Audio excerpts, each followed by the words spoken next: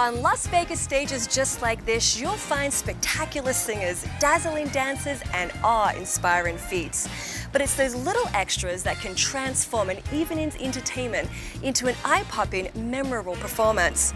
Let's go backstage and find out how props and costumes can take some Las Vegas shows from dynamic to dynamite.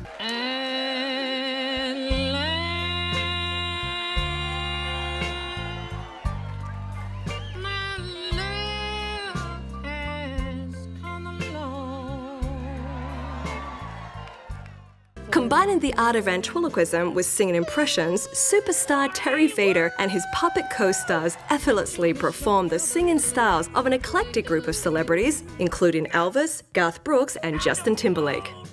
Tery, it's so wonderful to finally meet you. I am a big fan and I watched America's Got Talent in 2007 when you won. And it's just so wonderful to see you now here in Las Vegas at the Mirage, doing your show and sharing all of the fun and joy that you do on stage every night. What is the hardest part about ventriloquism? I think in order to be one of the truly great ventriloquists, there is something physiological about a person that I guess you have to have a certain shaped mouth. Now, how I can do what I do, I have no idea. I'm just glad I can. But there is technique to it. I put the tip of my tongue against the back of my front teeth, okay? Now, I do that for M, P, and B. Hello, boys. How do I look tonight? Who is your favorite character? Sentimentally, my favorite character is without a doubt Walter T. Airedale, the cowboy. And the reason is, I was 15 years old.